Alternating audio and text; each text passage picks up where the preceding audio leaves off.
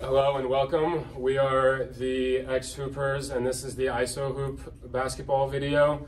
My name is Elbik Nazarov. I am in charge of the sensor subsystem, which is composed of the HC-SR04 and the MaxBotix EZ0 ultrasonic sensors.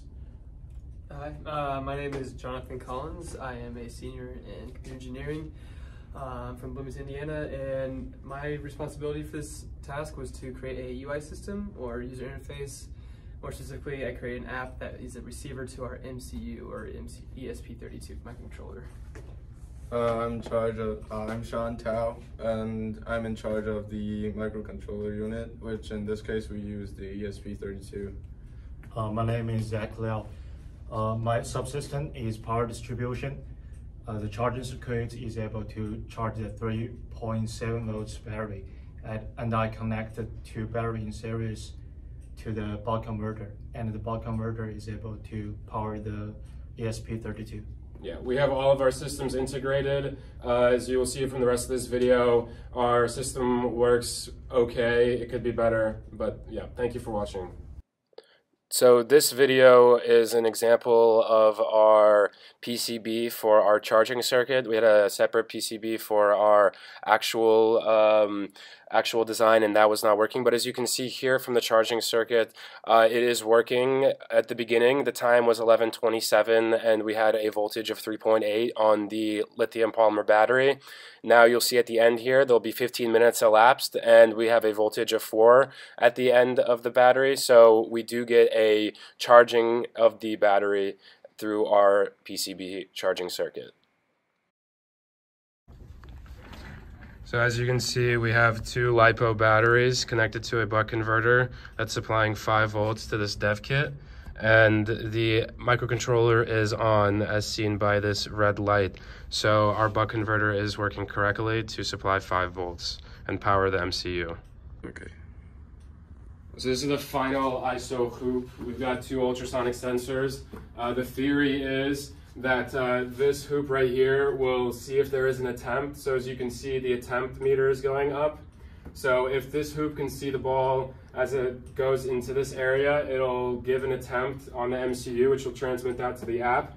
And then when the ultrasonic distance sensor on the bottom of the hoop sees the ball along with the top hoop seeing the ball, then it knows that the ball is crossing through this plane, which means that the ball went inside the hoop, and you can count that as a basket and an attempt. Unfortunately, when we test it like this, we can see some relatively promising results. We see what we want to see with respect to our attempts and our shots going up. When we actually do shoot the ball, it can be a little bit finicky sometimes. So I'll try now. That was a miss. That was a miss. Yeah. So it typically does misses perfectly fine. The makes are really the issue. Oh, that was a make. That was a make. So That was a make and a temp. now try to miss it. Never mind. Oh, the make didn't pick up. All right. That picked up fine. No make. No make. There was an attempt. And try to miss that. Yeah. And a miss.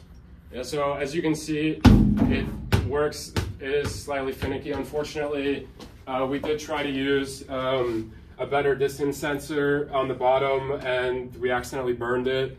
And these are the only sensors that we have left, are these HC-SR04s, which are a little bit inconsistent, which we also saw during the midterm demo. We've attempted with different sleep values to see if that would help, and it still always gives some results that aren't perfect. But the idea is there, and unfortunately, if maybe we had better sensors or a little bit more time and maybe use some more sensors on the rim, like a accelerometer, we could have gotten some better results. But we put a lot of eggs into one basket with the ultrasonic sensors, and it unfortunately doesn't work the best.